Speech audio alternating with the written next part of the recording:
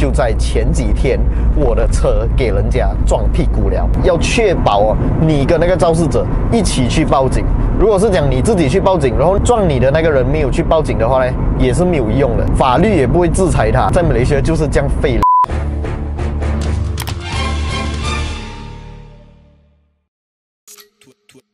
Yo, what's up？ 欢迎回来 RiderAth， 我是阿豪 Ath。今天这一集要跟大家分享的一件事情啊，是非常 sad 的一件事情。相信大家一直有在 follow 我的这个频道 ，follow RiderAth 的 Satria Neo 之旅的这一个系列的朋友啊，都知道我这辆车呢，刚刚做了一个喷漆，整辆车的外观是水粘跌了。但是就在前几天，我的车给人家撞屁股了。这个小小的意外其实不是很严重，但是你们可以想象一下，你们的车刚刚喷好漆啊，美了啊，就给人家撞到，那个感觉是比较不好受的啦。再来就是我这辆 Proton Satria Neo 的后面的 bumper 呢，其实不是后面罢了。Proton 它在推出这一辆 Proton Satria Neo CPS 的时候呢，它的前后 bumper 还有 side skirt 都是推出这种 fiberglass 的 material。其实如果你们是有用过 fiberglass 的 bumper 的人都知道，这个 bumper 是很容易断裂的，就很脆弱啦。它跟我们一般上认知的那一种汽车用的 bumper 那种塑料 bumper 比起来呢，它比较没有韧性，比较容易断裂。它是很像饼干这样的嘛，就是饼干你 bend 它一点，它就会直接断掉、脆掉。所以像我们这一种车呢，如果是 fiberglass 的 bumper 的话，只要发生碰撞，都比较容易有发生这个破裂的现象。不过也是非常好彩，它一撞我就马上放开我的刹车，就让我的车有那个缓冲啊，就不会跟它硬碰硬啦。如果是硬碰硬的话，可能那个伤势会更加严重一点点。所以现在我们可以看到画面上我的这个 bumper 它现在的损坏程度看起来不是很严重，但是因为它是这种 fiberglass， 所以很有可能它里面的纤维啊是已经断裂了，已经破裂了。现在呢就要去找回Atom哥，让他帮我修补一下啦。看到这里应该就有一些观众会好奇啊，撞到我的人有没有赔啊？这样子需不需要 claim 保险啊？这样子的情况下应该要赔多少钱啊 ？OK， 现在呢我就来为大家解答，因为每一个人、每一个 driver 在路上驾车的人的性格啊都是不一样的，所以不能用我的这一个案例来作为一个标准啊。我先讲一下这个意外是怎样发生的啦。其实就是在等红绿灯，然后后面的车就撞我了，就很奇怪，无缘无故就被推了一下。那么我们就把车架到旁边停下来。我相信很多人，大多数的人啊，只要是自己的爱车被撞到，一定是怒火中烧，非常生气，一下车就要干人了，对不对？那么我个人觉得，千万不要用这种方式因为这种方式你一下车呢，就会让对方觉得你非常的不友善，非常的不友好。那么他可能本来是抱着一个抱歉的一个心情啊，变成他抱着一个堵拦的心情，那这样子很有可能他就不想要赔偿了，那岂不是白白给人家撞，然后还要弄到自己生气，对不对？所以呢，现在我先分享一下当天我的情况我一下车，我看到她是一个马来小妹，我第一件事情就是问她你有没有事 ，Are you OK？ 那么我们也不要一开口就跟人家哇你要赔钱啊，这个你要赔多少钱多少钱。对方当然会心里不舒服啊。那我的方法就是，首先我们先安慰一下对方，先关心一下对方，看他有没有受伤，他的车有没有什么大碍。那我们再来看一下我们自己的车有什么问题，有没有什么地方是需要做修复、需要做修补。这个时候非常重要，我们要观察一下对方，他是愤怒的还是他是觉得抱歉的，先让对方感觉到我们关心他。然后我看到我的车就是因为这个 bumper 已经裂掉了，然后这个 bumper 的气又是刚喷的，我就跟他解释，这种 material 的 bumper 呢是比较容易破损的。而且我还讲了一个重点，就是我的这一款车后面用着的这个原装 Satria Neo CPS 的 bumper 是买不到原装 bumper 了的，即使买得到都是一些汤车的啦，几乎是 limited 的东西，很难买到，很难找到。他当然会觉得抱歉啦，除非你遇到那种喝醉的啦，还是那种吸毒的啦，那个就真的没办法了。当时候呢，他就觉得很抱歉啦，他就问我，这样这个 bumper 要多少钱？然后我就跟他解释，其实不需要换掉这个 bumper， 只需要做一下喷漆就可以修复回去了的。这个时候呢，他就会放下心头大石，他就会觉得，哎，原来我不需要赔一个 limited 货，一个一定很贵的东西给我。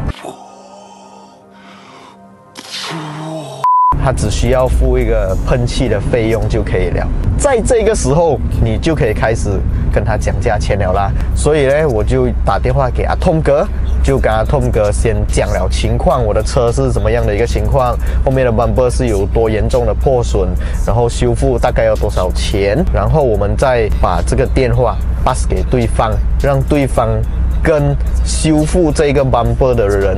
沟通一下，给他知道这样子修复是要多少钱，这样子的说服力会比较高。不然的话，如果是由我直接开价钱的话，就很像来骗钱了，很像来坑钱的，对不对？所以对方可能又会有一点点心里不好受。但是如果我们是用第三者的方式来让对方知道这个是需要赔钱的，而且这个赔钱的数额是多少多少多少的话，那么他们也会心里比较好受。那当下呢，因为他身上是没有这样多的现金啦，他就打电话叫她的男朋友来。在等他来的过程中，其实我是有点担心，我怕男朋友就拿一个 hammer 啊，还是拿一个铁帽来了要打我了。但是也没有啦，因为她男朋友一到了过后，女车主也好好的跟她讲她不小心撞到我，她还跟那个人讲我人很好，然后她男朋友也跟她了解了一下要赔多少钱，就两个一起都没有钱赔我，真的，他们两个都没有钱赔我。本来我内心是有一个打算，就是哎呀算了啦，就一点点罢了，就当做算了，不要看它就好，自己花一点钱 touch up 一下。可是当我一有这个想法的时候，她男朋友就讲，不然我 bank in 给你啦。这个时候我又恢复了一个比较乐观的心情。对了，我忘记讲一个重点了，就是我们在下车的时候，我们不要凶神恶煞。除此之外，我们也不要做一件事情我发现很多人都会做啦，就是一下车就疯狂拍照。因为我觉得疯狂拍照是一件非常不友善、不友好的一个动作就是让人家觉得我吃定你我就是要拍你起来，然后我要去报警，我要去做什么。如果是小意外啦，像我这种可以真的是在路边 settle 的意外，我们就用这种比较温和柔和的方式来做一个解决，我觉得还是比较好的啦。当然，如果你是那种被人家撞到后面很严重然后整个烂那种，我觉得还是有必要下车就拍照啦。如果是涉及到要 claim 保险的话啦，可以报警处理，就最好赶快报警处理，而且要确保你跟那个肇事者一起去报警。如果是讲你自己去报警，然后撞你的那个人没有去报警的话呢，也是没有用的，因为在马来西亚呢就是这样子，法律也不会制裁他的。我自己也是有中过，所以我知道在马来西亚就是这样废的。所以为了避免遇到那种严重车祸的时候很难 argue 我觉得每一台车最好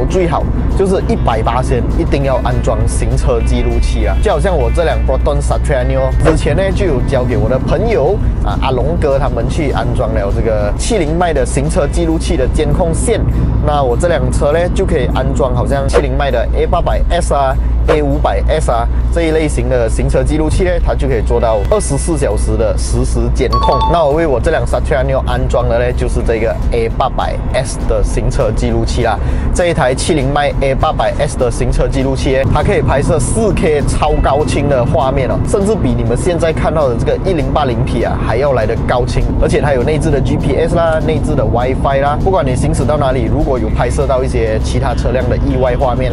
还是自己发生意外的话，都可以用你的手机连接70迈的手机软件把你拍到的画面马上下载到你的手机里面，作为一个证据啦。然后我这一台 Satria Neo 即将安装的这个 A800S 呢，它是搭载这个前后拍摄镜头的，所以如果发生比较严重的追尾事件的话，那么后方的拍摄画面呢，也可以拿来作为一个非常强而有力的证据啦。在10月底的时候70迈他们就更新了这个70迈 A800S 还有 A500S， 为这2家相机啊增加了一个缩时功能啊，而且你们在看回这个画面的时候啊，你可以用非常短的时间浏览完到底发生了什么事情啦。也要非常感谢 Dasher 赞助我这一台 A800S 安装在我的 Satria Neo， 让我出门也好啊，放在家外面也好啊，都非常的安心啦。如果你们对这个 A800S 有兴趣的话，都可以到我的影片下方找到 Dasher 他们的 shopee 官方网店的链接，点进去就可以查看价钱了啦。OK， 影片结束前呢，希望大家开车愉快，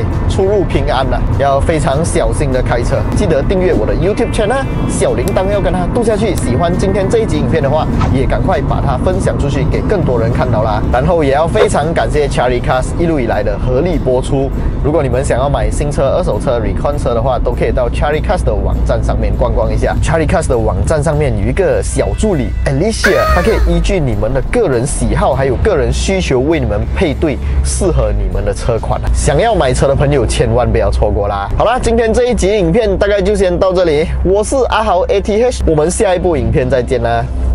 ，Goodbye。